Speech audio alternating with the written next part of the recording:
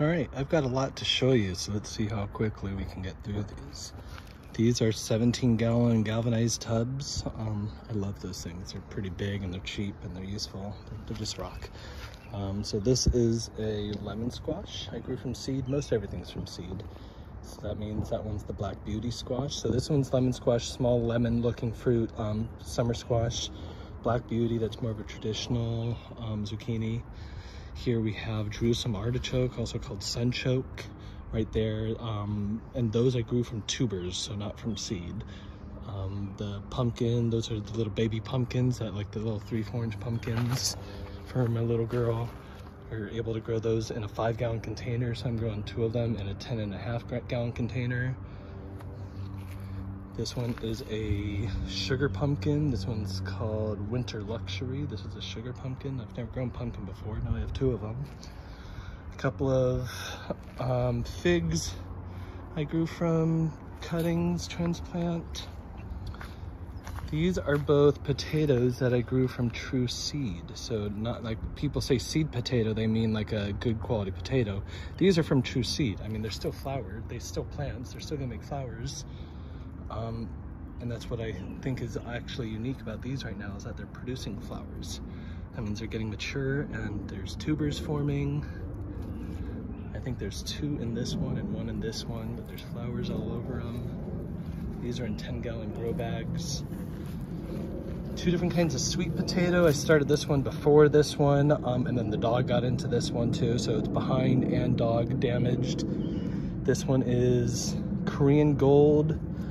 This one is something with purple in the name. Did I put the names on these yet? Korean Gold.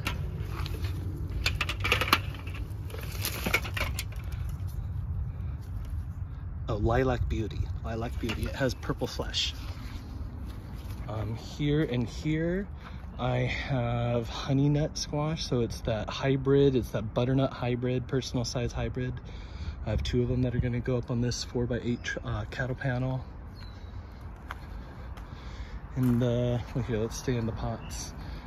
I have a tomato coming up inside another 10-gallon pot. This one's also from seed. Again, most everything's from seed. Sungold.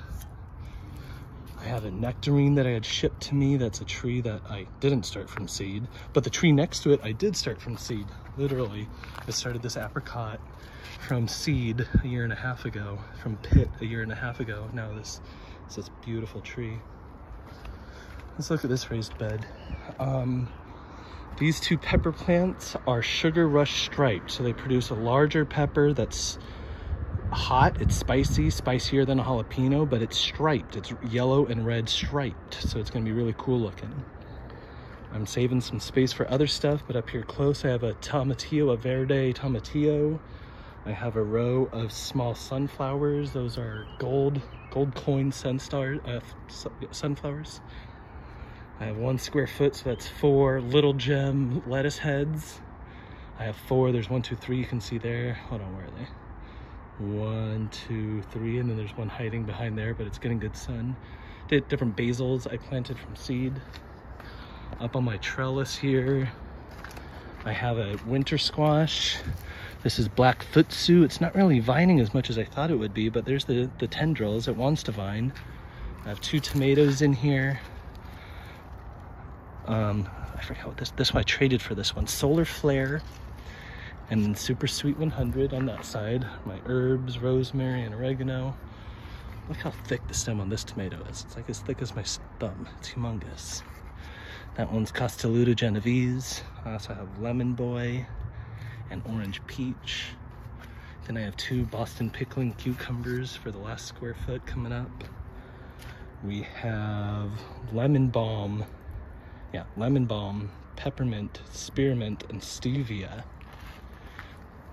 Oh, there's none in bloom right now, but this is a really pretty pink dandelion. It's not our normal North American dandelion.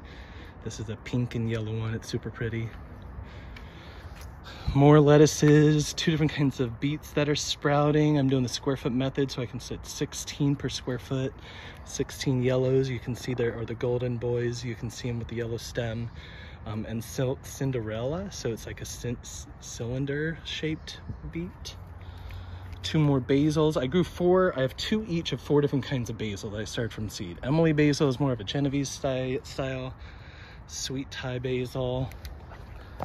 I also have a lemon basil and a cinnamon basil, and I just topped all 4 of these, all 8 of them yesterday, so I'm hoping they bush out. I took off the top little bit of growth on all of them. I just planted radishes that haven't popped yet. I have 4 or 5 different kinds of eggplant, all started from seed. One of them in the back, it's kind of outgrown it, but it was getting munched on the earwigs. There's 1 more tomato back here. This might be a repeat. Yeah, it's a Sungold, but it's a popular one, so I wanted 2 of them. I might have to put another thing on this to make this go taller. I have another zucchini back here, except for something's eating it. See, there's some damage in this. I think it's earwigs. I have an earwig trap. So who knows if this one will make it. I have 2 different figs in wine barrels, half wine barrels.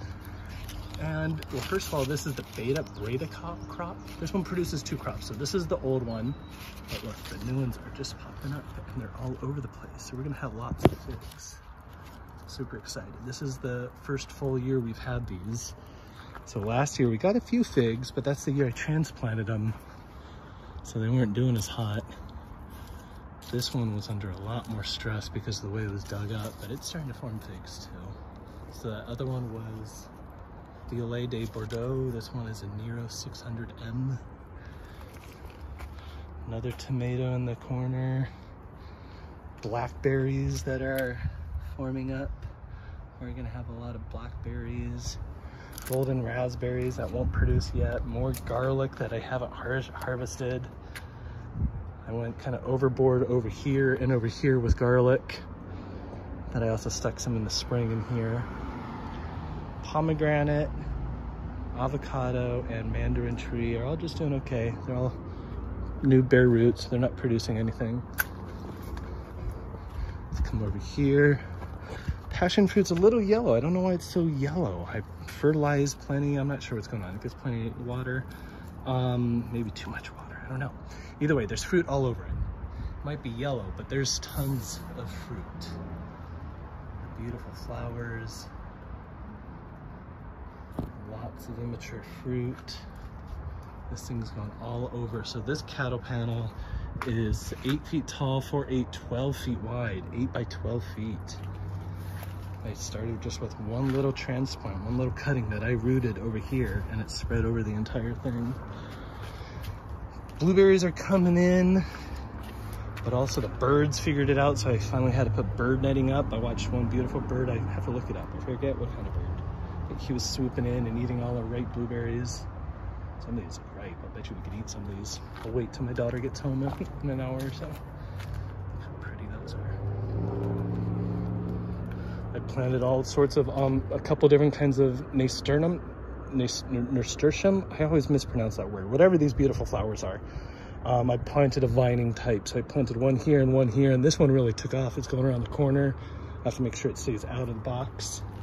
I don't think I talked about all my peppers. My peppers are doing pretty good, almost too good.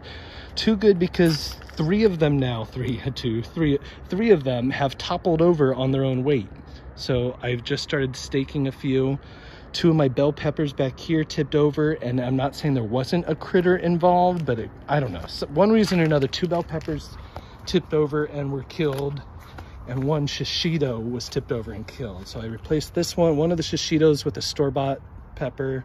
Same thing with 1 of the 2 bell peppers in the back. Yeah, but what do I have to say? All the peppers are doing great. Can we find you some peppers? Like, look how big some of these peppers are. I'm getting a lot of peppers in here. Look how beautiful these peppers are. Which one is this one? Anaheim? No, this is poblano. Look how many poblanos we're ending up with. Over here, this is lots of peppers over here. That's a type of paprika. I have 4 paprika plants of 2 different varieties. So, which other ones haven't I talked about? Habanadas. I've discovered I finally do have a habanada in there. Look how cute that little guy is. I thought these plants were doomed. These weren't doing very well. They're still not. I think they needed more heat. As it's getting hotter and hotter, they're doing better and better. So maybe this one just needed more heat than the rest. So habanada, poblano, shishito, one of them's destroyed. Here's my poblano. I knew I had poblano. But poblanos aren't putting out the peppers yet. They're getting big and beautiful, and there's flowers and buds, but not really producing pods yet. Then I have the paprikas I was talking about. 1, 2, 3, 4, one kind over here and one kind over here. And they are doing well also. There's a bunch of paprikas. I think there's from the other side. Yeah, super stoked. Things are doing well. I can't forget my artichoke because I'm super proud of this thing and it's humongous. I started with just one small artichoke in a 1-gallon pot from the local Ace Hardware Nursery or Ace Garden. I've harvested and ate a bunch, but we wanted to see the flower. They're gonna be beautiful flowers. Like this is a tertiary. This wasn't even a first or secondary. So this is a huge avocado, artichoke, and I think I'm just gonna let a bunch of them go to flower because they're beautiful when they go to flower. I've seen them at farmers markets and online, but never my own. So I might just let the rest go to flower, chop the whole thing back because I have several pups under here. That's how it's spreading. It's gonna get bigger through these pups that it's spitting out on the side. So let these go to flower, chop down the main one, and let the pups thrive. I almost forgot strawberries. Strawberries all are on our deck, so it's easy to forget sometimes. Here's the alpine strawberries. I have a whole bunch of these. I grew these from seed. I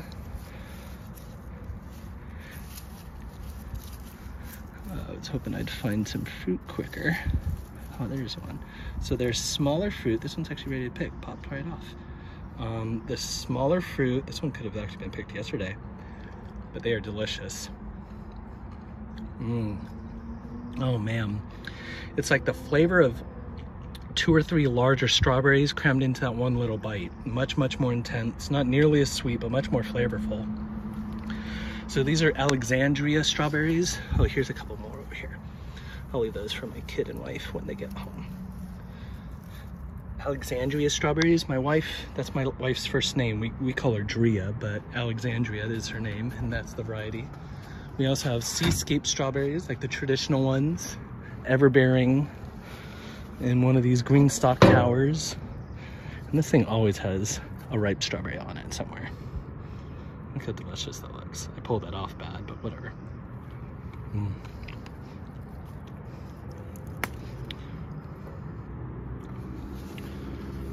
Yeah. Super proud of this.